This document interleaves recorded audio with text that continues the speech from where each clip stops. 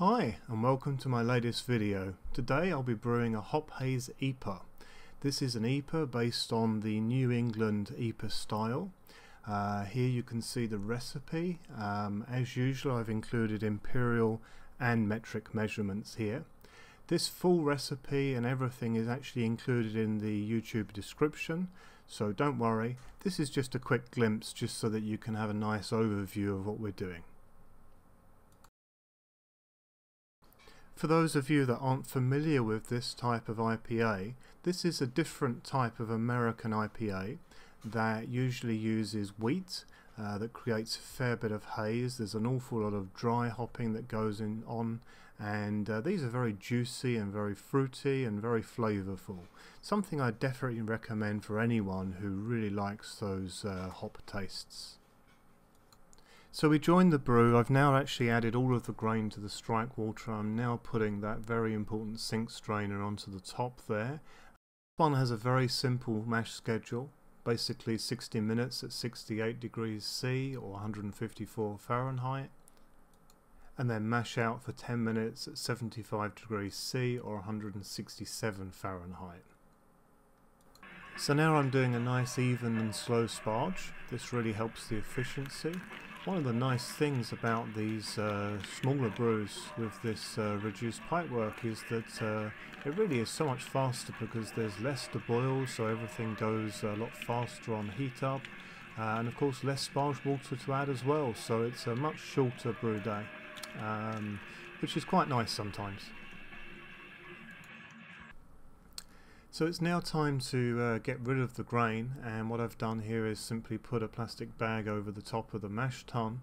I'm then going to flip it over, and thus it goes into a fermentation bucket like this. Nice and easy, no fuss, no mess. So we're now actually at the boil, and it's time to control things. Here I'm using a spray to disperse the protein on top, and I'm now going to stir it all in. Sorry for the footage here. It was a very hot day and very hard to film in these very steamy environments. But as you can see here, I'm now stirring all of this foam back into the beer and readying for the next step. The different types of grain and hops that go into this one, it's really quite a mixed bag, and I have to say it was a real delight to my nose during the whole thing.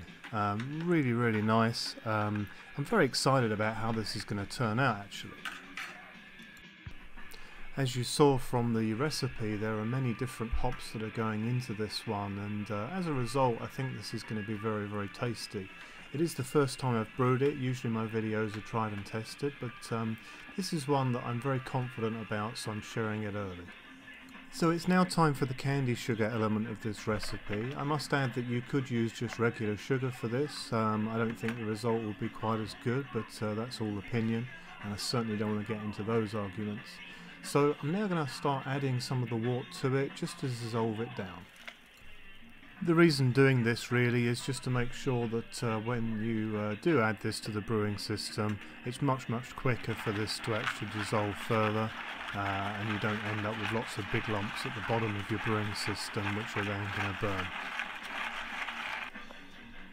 Okay, so in it goes now, and the most important step really is now, once it's in, is get that spoon down there really quick into the very bottom of the system and give it all a very good stir up.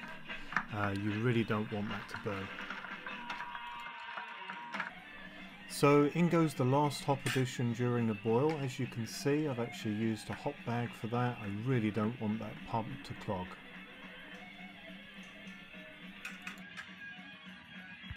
So it's now time to cool this wort down. This has been going for a few minutes now, and it's starting to come down to closer to the temperature that I want to go to.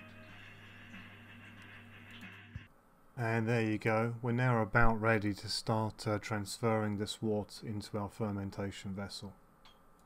For those of you that are new to Grainfather brewing, it's important to ignore the temperature gauge on the front. It's the temperature actually inside the counterflow chiller that counts. I find it easier to use a Blickman through meter to do that. And here you can see my hookup, which I launched in the last video, which actually holds the wort out pipe for me and positions it so it will splash directly into the fermenter, which is really the best thing to do to give your yeast a nice healthy start into fermentation. I've added about half the wort now, and I've just added the yeast, and now I'm giving the bucket just to move around just so that I can get all of that yeast wet, which will then lead to a faster fermentation start. No need to really rehydrate yeast, I don't think, these days. Things have really moved on from that point. Well, the hydrometer does not lie. As you can see, this was spot on the Gravity brew day, very successful. I'm very happy with the result here, and look at the colour of that wort. That's very, very nice. Very, very nice indeed. So now I've added the wort to a fermentation vessel. As you can see, it's quite a small brew, this one. I've added a brewer's belt to control the temperature of this via a temperature controller that you can see there with the readout.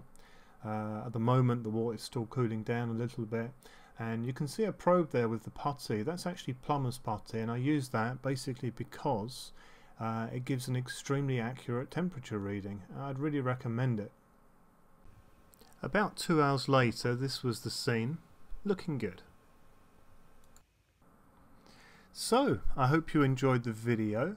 Naturally there will be a fair amount of dry hopping going on to this one, and I'm very intrigued to see how this is going to turn out. I do have a great deal of confidence in this recipe, so do feel free to try it. Usually I'm generally only sharing stuff that I've brewed many times before, but like I say, I've got confidence in this one, so give it a spin. So, if you did like this video, then please like it in YouTube. This really helps me out. And if you haven't subscribed already and you wish to, then please do so. I do have an awful lot more content planned for the future. Thanks very much for watching, and happy brewing.